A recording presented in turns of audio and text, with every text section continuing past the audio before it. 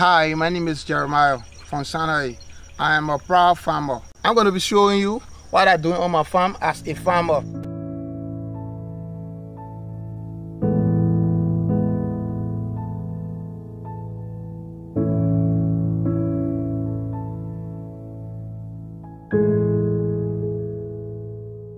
Hi, in today's video, I'm going to be visiting one of the youngest farmers within Sackie-ta. He's Jeremiah Sackie. Of the few days I've spent here, I've heard a whole lot about Jeremiah and his investment into the soil. In such a struggling economy, in such an already fractured economy of our country, there are a lot of young Liberians that are working to ensure that self-sustainability can be prioritized.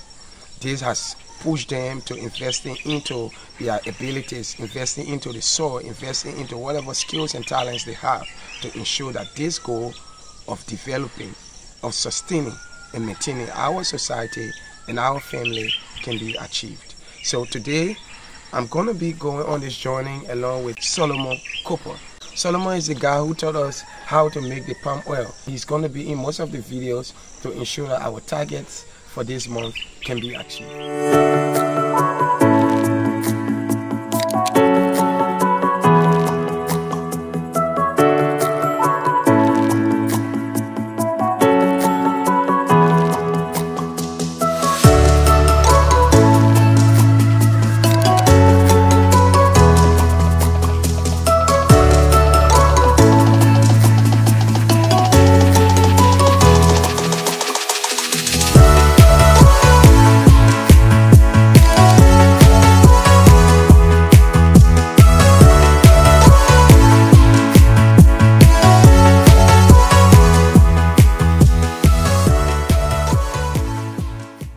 Just arrived in Jeremiah's village, and it seems like too many people are not in the village today, so we're going to try to see how best we can ask one or two persons to know where he is. Let's try to ask the guy on the kitchen, perhaps he may know where Jeremiah is.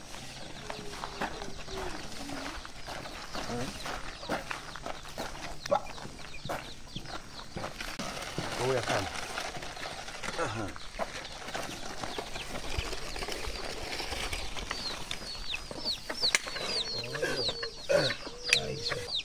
Kupa Jeremiah kwa na?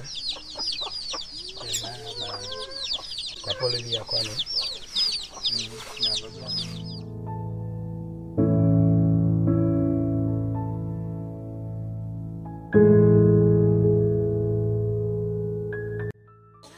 So we on our way to Jeremiah's farm. Yeah, you can come closer.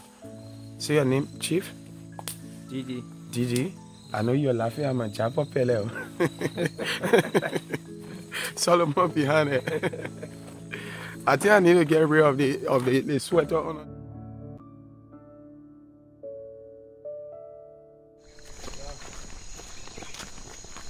Oh, I mean, you be here for more because some money that they in the bush.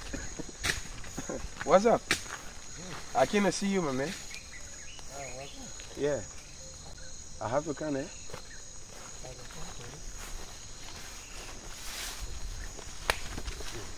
How you doing? So I finally came here on Jeremiah's farm.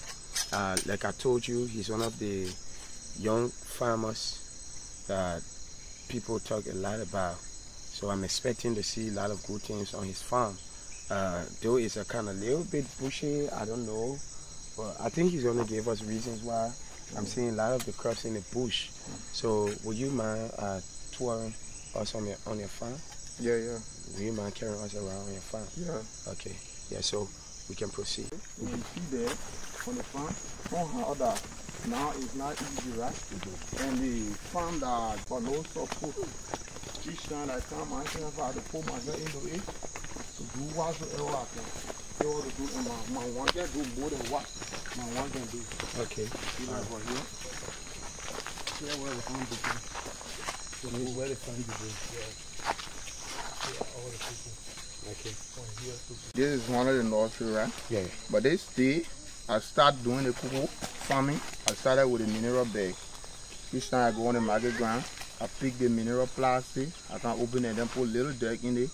I put the cocoa seed there and come, I pack it somewhere. When it grows, I decide to water over and over until it reaches to its stage. Okay. But if I take it from here now, I plant like you see in this root, it can cause so many of the cocoa to die. Like if I plant 500, I end up getting 200 And why or you think less than 200. why you think it cause it to die? Because the bed is not made for putting cocoa in it. The bed is small. Okay, but why not to plant it? You cut off all the beds and then put it there. You can take all the bag from on it, right? But the root, I already been penetrate from the bag. But like the raffle pulling bag, what the people can use for the cocoa, if you put the cocoa in it, the root can easily penetrate it. Okay. So if you tear the bag from on it, you plant it, it can survive. Okay, I see. Yeah. So you're marking us the next point. Yeah. So this was the first process you started with. Yeah, this is how I started. Okay, and now you are using the pulling plastic to have your nursery done, right? Yeah. Okay. Or you can carry also the pulling side. Yeah. All right. This is what I talked about. This is what I talked about.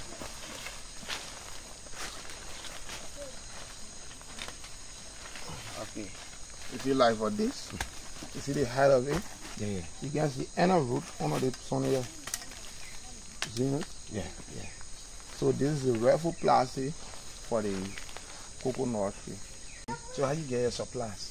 This supply, before I get it, it was something like I cut palm and produce the oil, sell it, and go buy the plastic. And not even stopping that far. Another person had a cocoa farm. I go do daily work to them, and then they give me some of their plastic. Determination. Yeah. Determination can make you do anything. Yeah. Passion can make you do anything. So I think it's that strange. That's what we should expect from young people who have vision, young people who have the desire to ensure that they themselves can contribute towards the transformation of this nation. So I'm so proud of you, Jeremiah. And I think the nursery, the past 100. No, this is almost like 700. 700 nursery. 700 cocoa on nursery. Yeah. Come closer, Chief. Like, you see this tree? Those are the things that encourage me really to do cocoa. Because my late father planted, I think 7 or 12 of it. I'm making 12. But each time when I harvest it, I carry it on the market, on the world market, I make small money. I said, but then why I can't get a cent? Because I didn't go to school, right? So I can just sit down and then not me doing anything, right? So I decide, I look at it and myself, I put myself into use by me extending it. And at this time, I got almost 6,000. You got almost 6,000 cocoa trees. Yeah. You have planted almost 6,000 cocoa trees. Yeah. And I told you how many years ago? It's almost like 3 years. 3 years. Yeah. If you go back there, you will have the chance to tour the whole place. Yeah. I think I will not have the strength for that. But let's see how best we can get to as many as we can. Okay. So that means the farm is going all the way back. Yeah. The only thing I'm looking at is the bush. Is like the bush is trying to take over the farm. Yeah, because of support. Because of support. Yeah. Okay. So yeah, just take us to the next place. Maybe we can see 1 or 2 of the trees.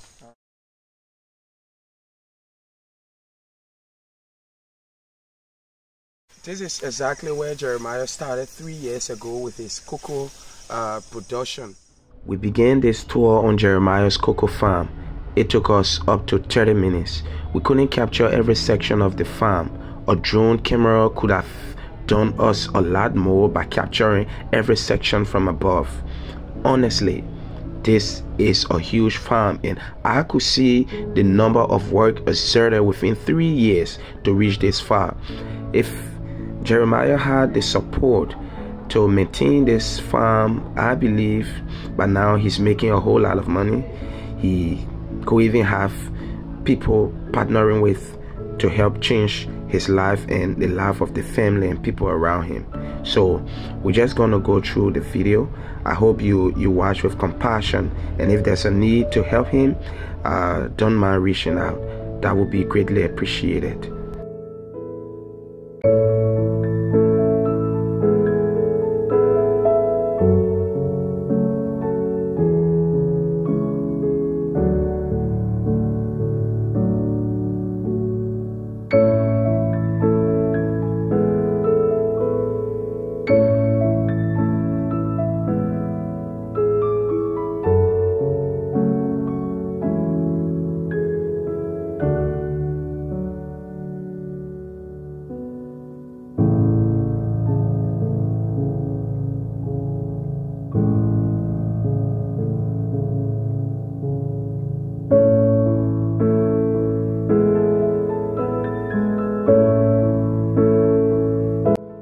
Besides having a cocoa farm, this young Liberian farmer also raised pigs to sell in order to raise fundings to support himself and his family. So in the next video, we are going to take a trip to his pig pen, and we're also going to have an exclusive interview with Jeremiah in the next shot. So he has something special to tell every Liberian. Let's hear from him. I want to tell all of young people in this country that we need to do something at least to help ourselves. Not everything we tell, oh, government doing this, government doing that. We can do any other thing to at least get money. We plant, the soil is there, we raise animals, and we do more and more. I encourage all my young friends, let us do something at least we can push ourselves far. Thank you. My name is Jeremiah Sackie.